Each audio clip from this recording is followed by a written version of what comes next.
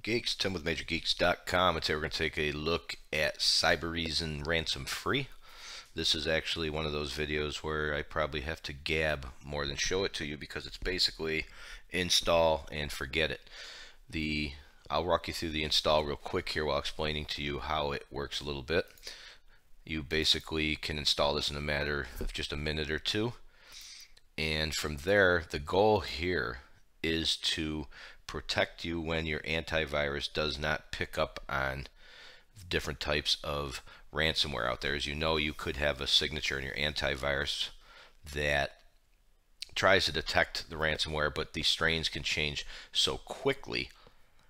They call it polymorphic, meaning it generates a new hash every time it propagates. So just because your antivirus has protection, it could be useless within seconds, minutes, hours, because there's so many different strains out there.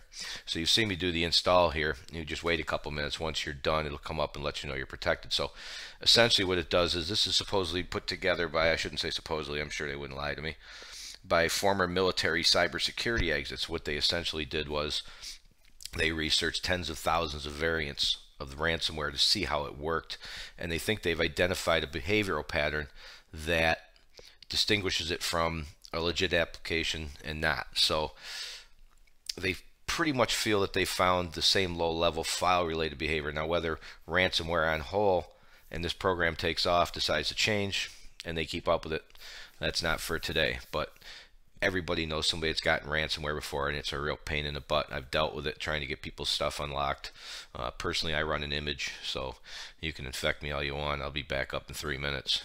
But I happen to love setting up images like Acronis True Image or something along that line. So anyhow, this is a very cool way to protect yourself if it's happened to you once or twice, which I really hope it hasn't. Once you're done, as promised, basically it'll come up and run in the tray. So at this point, if you like, you can pretty much just walk away and you don't have to do anything from here. Just let the program run. I'll give it a second to start up here. And there she is.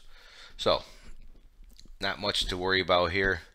Links to their website, a little bit about it, again, link to their website, but you can basically close that out and it'll sit down here in the tray with a little blue icon. Now, one of the few options, which is why I say it takes more time for me really to do the install, explain to you how it works, then show you how to use it, because there's really not a lot going on here for you to need to worry about.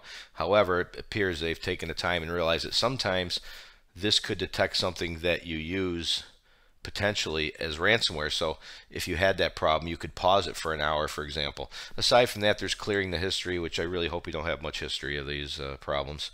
A little bit of help, check for updates, and of course about mostly external links. So the nice thing is, if it makes a mistake of detecting something incorrectly, you can pause it while you work with it. So really neat way for somebody.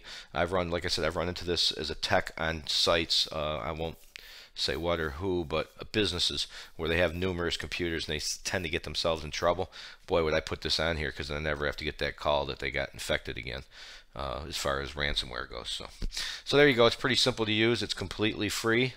It's just an extra layer of security. I know a lot of you guys are always looking for that one extra layer, and if ransomware has been a problem, this might be what you're looking for. So I will drop a link in the download description below, and I thank you all for watching. I thank you all for the new subscribers that we've got. We really do appreciate that. It's been great.